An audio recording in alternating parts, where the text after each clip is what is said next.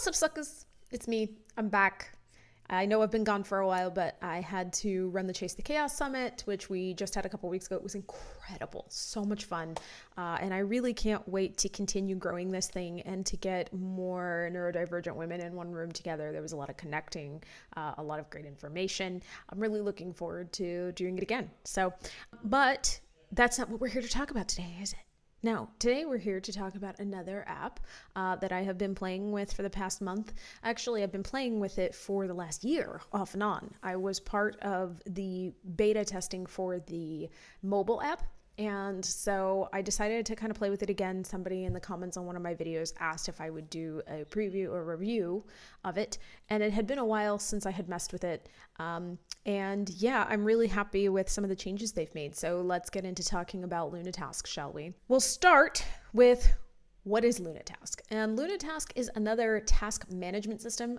It's kind of in the same realm as, say, Amazing Marvin, but without all of the setup.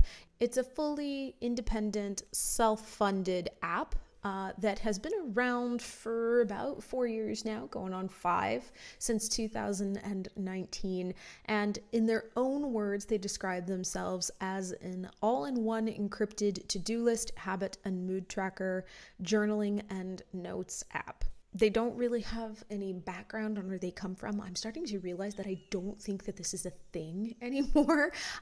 So I can't really tell you much about their past. I can say that their future's looking bright, and that, like I said, they've been around for a few years, and I know that I have been involved with testing them for probably the last year or two. They aren't paying me anything. We don't work together. I was just very, very excited by the concept of having an all-in-one productivity app for ADHDers, obviously, and so I was very excited to jump in. After that short little introduction there, let's talk about what Lunatask has going for it that's great, and there's a lot. For one, it encourages you to cut everything that you do into areas of life. That's the actual term they use, and that comes in extremely handy when you're doing things like theming, which I've talked about before, or when you're trying to prioritize tasks, especially if you're the kind of person who tends to go according to, household things versus work things. You're going to be able to figure that priority out a little bit easier. When it comes to prioritization, I have to say that without a doubt, Lunatask probably has more options for prioritization than most others I have worked with. You can choose to use either the Kanban method, the must, should, want method, or the Eisenhower matrix, I believe is the correct term, to figure out when your tasks should be done and in what order and what their prioritization is. So you have those three, and then you also have a very simple click and drag calendar view way of time blocking your entire day. So if you are a time blocker, or if it helps you to see what your list will look like actually on your calendar, you also have that option. And then, of course, as you're entering tasks, you're able to just pick priority right off the bat, choose your deadlines, and whether it's recurring, all that good stuff that really good productivity apps all should have. As I mentioned, they really pride themselves on being all in one. So of course you also have a habit tracker and a journal portion of the app, which is fantastic for when you want to keep track of, where your mind is, or when you really just kind of need to word vomit before you're able to continue working. The mood tracker is awesome in that I feel like a lot of apps out there, when they have a mood tracker, tend to forget that energy plays a huge part in how you're feeling, and that for certain people, like me, for example, who have constantly changing energy levels, it can be really helpful to know what your pattern is for energy in general. When do you feel 100%? When do you feel 20%? And how can you plan around that? Well, Lunatask actually includes that in their mood tracker, which I think is great. The notes function is surprisingly robust. It's really kind of like a built-in word processor more than anything else, but it's a really great place Apologies if you're hearing that in the background. My dogs are locked in the room with me and they're fighting because, of course, they are. Anyway, the notes function is great for keeping track of random thoughts, lists, things that you might want to use at some point, but you don't need to use right now. And then you're also able to keep track of your tasks according to goal. So if you have an overarching project or an overarching goal, and you just have a bunch of little tasks that need to get done to work up to that goal, Lunatask helps you to keep track of those in a separate view on the home screen. Of course, you guys know how much I love customization and integration, and Lunatask is overflowing with that, but not so much that it's overwhelming. Some of the complaints that I saw about Amazing Marvin, which were very valid, were the fact that yes, it's hugely customizable, but because it's so customizable, if you're not a person who enjoys building a dashboard or a command center from scratch with no direction, it can be a lot. Lunatask, you don't have that. It is customizable, but not to the point of being overwhelming. And there are a number of integrations, but not so many that you're going to wind up overdoing it.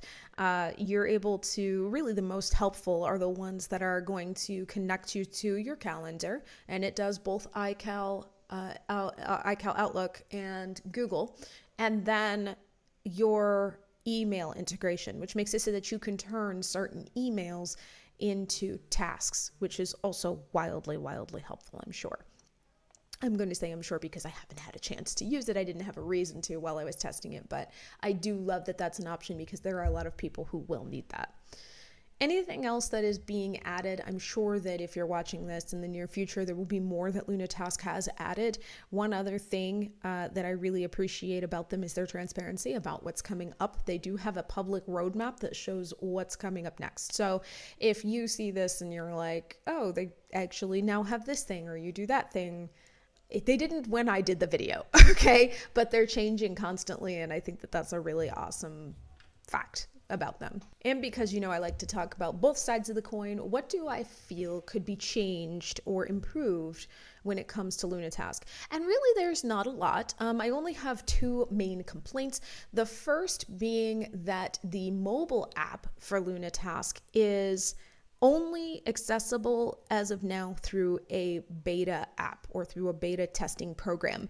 And it's been that way for a while. Like I said, I've been dealing with Lunatask, I think, for about a year and a half.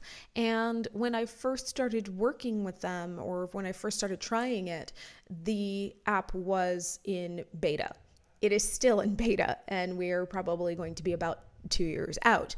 I feel like that's a little long. Now, granted, I don't know a lot about this, so maybe that's really common, but it makes it so that it's not a simple thing. It's not as simple as simply downloading the Lunatask app and using it on your phone. You have to go through the beta program to be able to use the app. The app works great, in my opinion. I love it, but I don't really like that I have to download a separate app to be able to download Lunatask to be able to use the mobile app. It's a simple, I will say this, if you want to be part of the beta program, it does not seem like it's hard to become a part of it, but some of us don't want that extra step.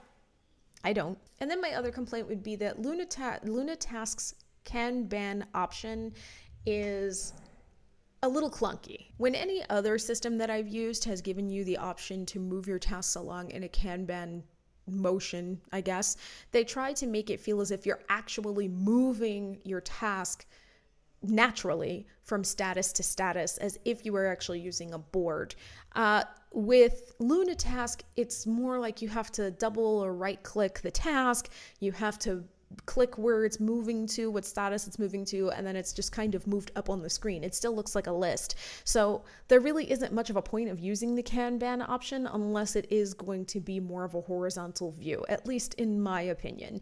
I feel like otherwise it really doesn't work. So in conclusion, I think that Lunatask is a great task manager. I think that it is robust, but not too robust. I feel that it is well built, and I feel like it's great for anybody who is like, I need different ways to see my data, to see my tasks, but I don't want the extensive setup that might come with something like Marvin. I especially think that this is perfect for anybody who is, a singular person handling multiple tasks and wearing many hats. So for those of you who are interested in using Lunatask, obviously the link is in the description as it is in every video, but the details here, it is available for pretty much every system: Windows, Mac, iOS, Android, Linux, anywhere that you can get anything for a computer or phone, you're going to be able to get Lunatask. It does have a free plan. If you decide to upgrade to premium, which includes more areas of life and a couple other things, you're going to be looking at about $6 a month, which is pretty economical in my opinion. Who should use Lunatask and who shouldn't? In my opinion, I feel like parents, people who are singular small business owners, students, due to the economic price of Lunatask, all of those people are going to get more bang for their buck, and they're going to get a lot out of Lunatask. I do not think that this is a good app for anybody who works on teams, for anybody who runs projects where they're going to need a very robust project manager, or for anybody who likes to consistently rebuild and change their daily dashboard, because you're not going to get the customization with Lunatask that you would get with, say, ClickUp or Notion, so I hear. I will have a review coming up for that at some point. All right, so I hope this is helpful. If you decide to use Lunatask, or if you do use Lunatask, or if you choose to use Lunatask because of this video, please let me know how it works out for you. Otherwise, thank you very much for watching or listening, and I hope you drink plenty of water, take good care of yourself, and I will see you in the next video or on the next podcast episode.